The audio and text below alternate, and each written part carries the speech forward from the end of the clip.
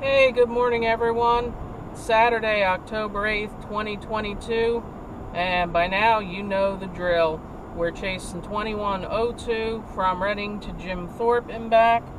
It's a beautiful fall day, starting out at a chilly 46 degrees, only going up into the mid-50s.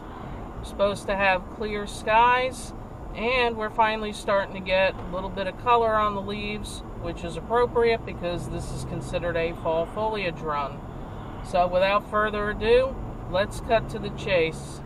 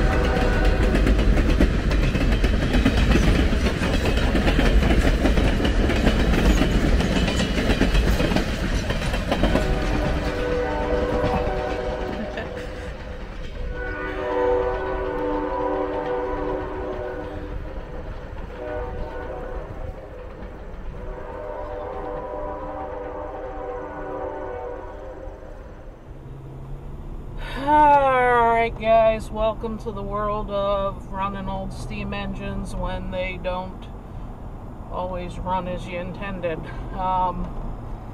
So the excursion train was about 15 minutes late getting to New Ringgold, and you can see why.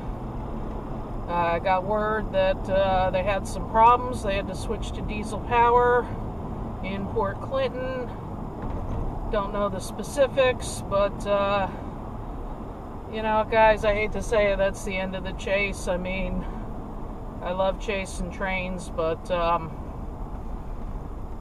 don't know, man. I guess I can just go home and edit this and alright, sorry guys, it was a really tight fit there and I had to let some people through and navigate a tricky intersection. So yeah, I understand these people's disappointment. I will be riding on the next Fall Foliage run behind 2102. That'll be October 29th. Hopefully they have her back in good working order by then. You know, I think it's mostly disappointing for me today because this was the last, we'll say, that I know of chase of 2102. So, hint, hint, there might be something in the pipeline. But I literally can't give you the details because I don't have them yet, guys. But anyway, we will have 425 to look forward to on the first weekend in November. I will be riding one day, chasing the other day.